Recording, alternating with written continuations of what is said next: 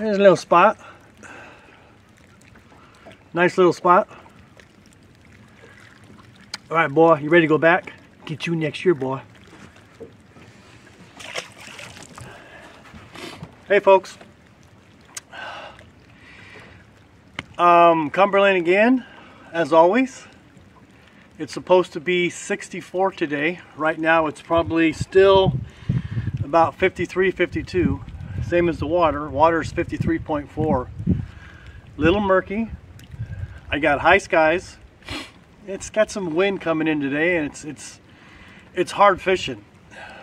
So I was gonna go down to fish the dam side of the lake. Some of the coves back in there this morning, and the parking lot was full again. Must have been 100 boats. So I whipped it around, went to another local ramp, and came back in. So there's another tournament today. I was like, man, can't get a break. Anyways, well, hope they all do good. You know, everybody likes to catch fish. So I'm still fishing in 25, 30 feet of water. The water's a little murky, like I said, so I'm putting a little bit more color onto my lure. When the water's clear, you can get away with a nice silvery chartreuse, you know, nice color, that shad, like a shad color. But the clarity here is probably 5 feet, 6 feet. So you've got to be closer to your strike zone on stuff like this because the fish can't see it.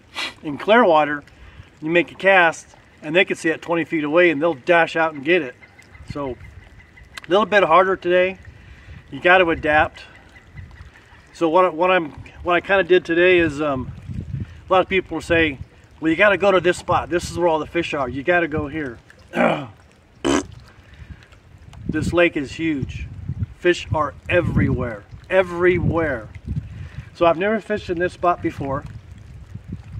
So I figured I would come here, make a video on just going to a spot and picking up a pattern and trying to do it within a reasonable amount of time and see if you can't catch fish.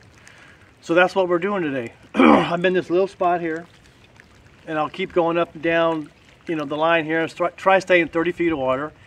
I'm going to go through my lures until I find the right color that's going to get me the quality fish. So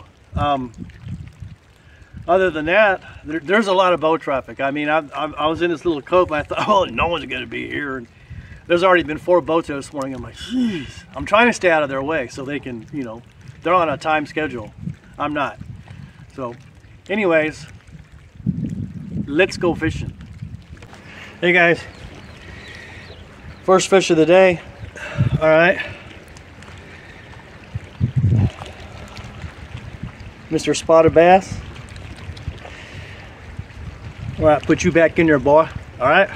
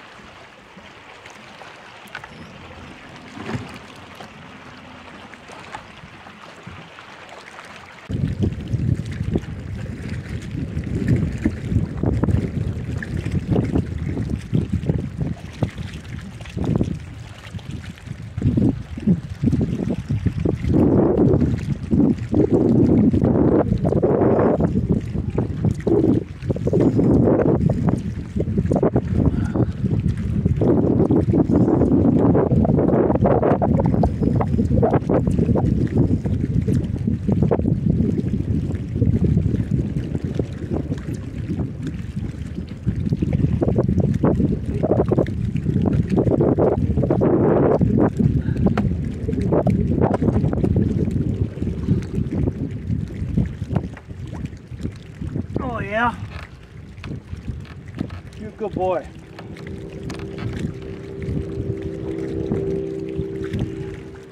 How's that, huh? That's a beauty. That is a beauty. All right, we'll go 5 on that, huh? Maybe 5.5. What a beautiful fish. Wow.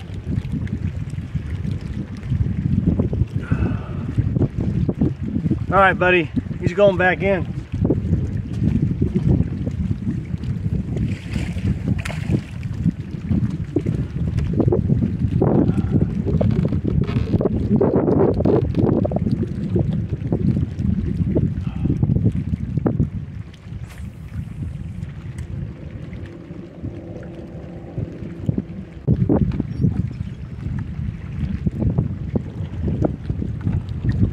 Boy, this wind kicked up today, and with 5,000 boats on the lake today, those tournaments, this water is murky.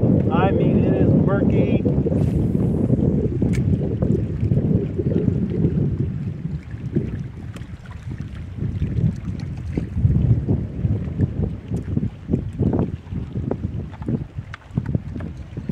Real hard fishing today.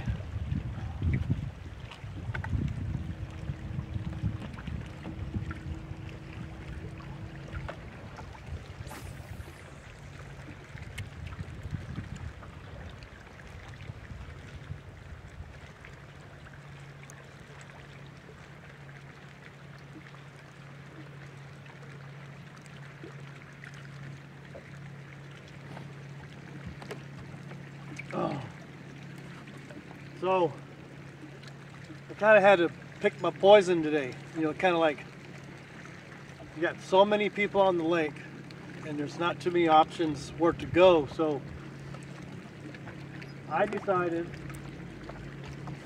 to stay on the main lake and fish the main lake points and the cliffs on the main lake.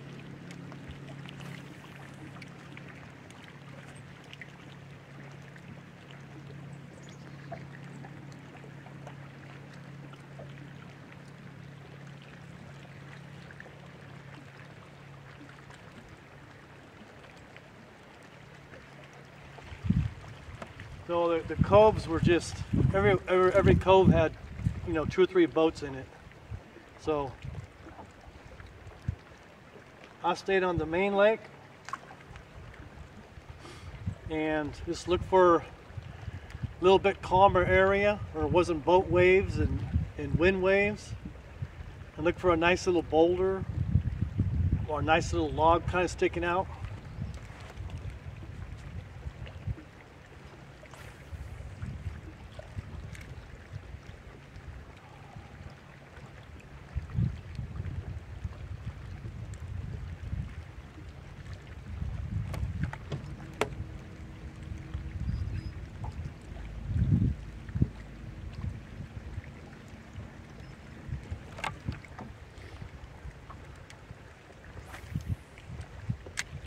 But, you know, with the tremendous amount of pressure today,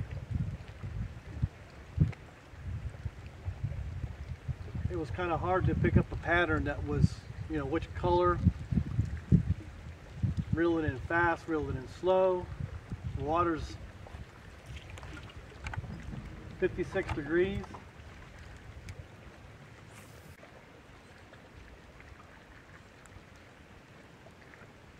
But the wind would not let up today at all. It was relentless. It was a mess. And another little pointer, something that I use. When it's high skies like this, no clouds at all.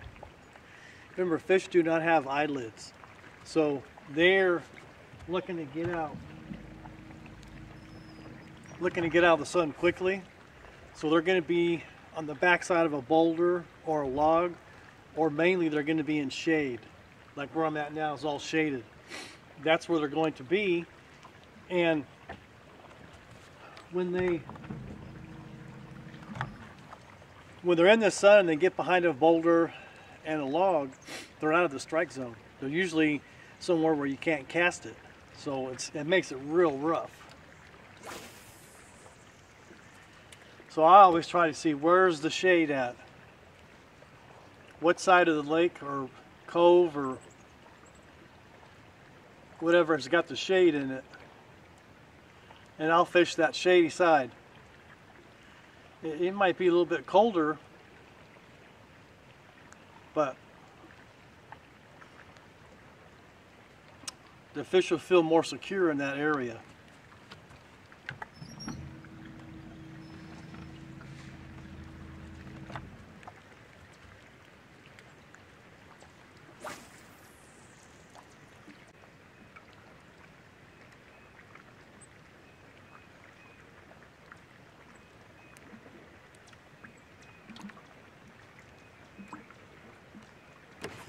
Oh, there was one. Got the tail end of that. Did he get me? He sure did. A lot of them short strike and they'll hit the tail, the part that's twirling around. They'll bite at that.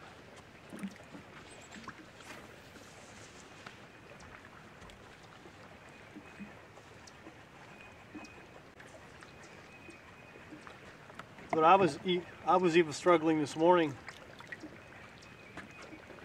because it was so selective of where you could go and just to get out of the wind and get out of all the racing boats. So I got on some of these points and I was throwing rattle traps, jerk baits, but waves were 1.5 foot, you know, just crashing everywhere and stirring up the water, and it just didn't work out. So I looked for no wind and a little bit clear water, and that seemed to work today.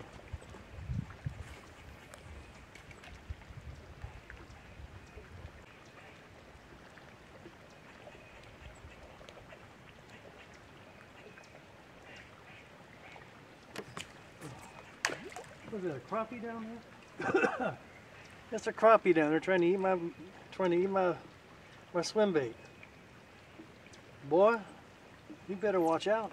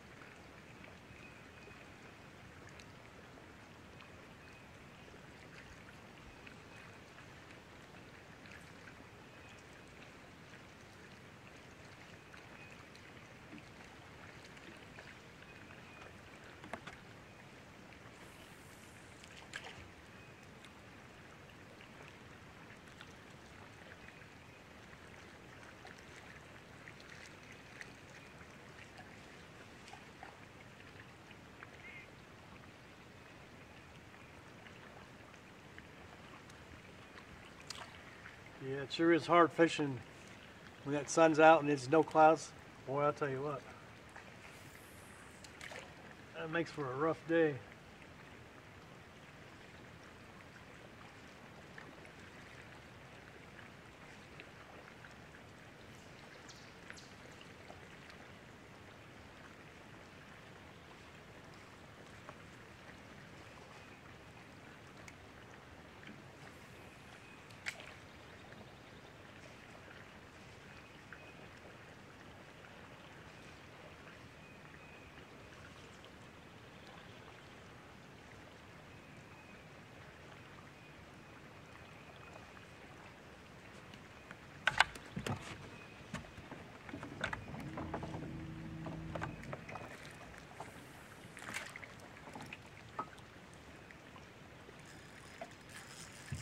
There we go.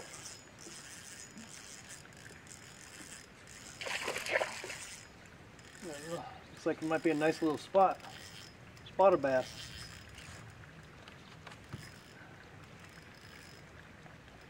No, you stay there. Oh! I just broke him off.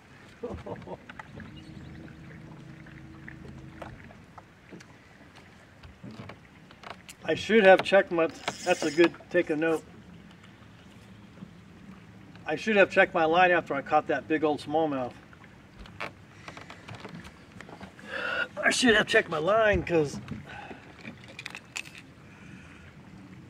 he might have frayed it a little bit, and that would have prevented this from happening. So, yes, it is important to check your line.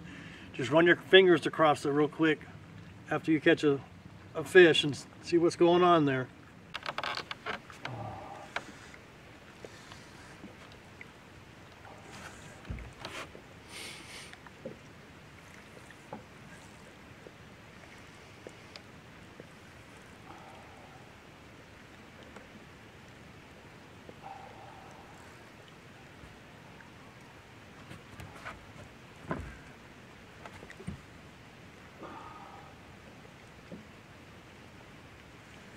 Oh.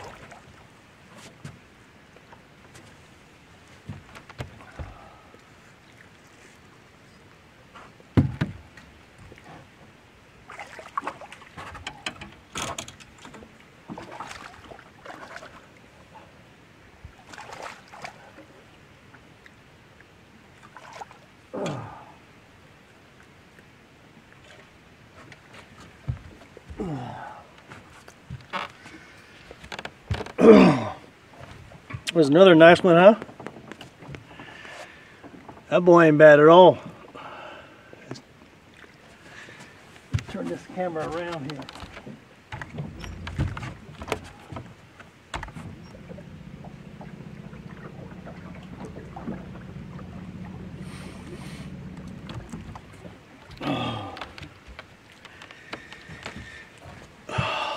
Yeah. That boy ain't bad at all. He's a good old boy. All right, Mr. Fish. Thank you for the good time. We'll catch you next year.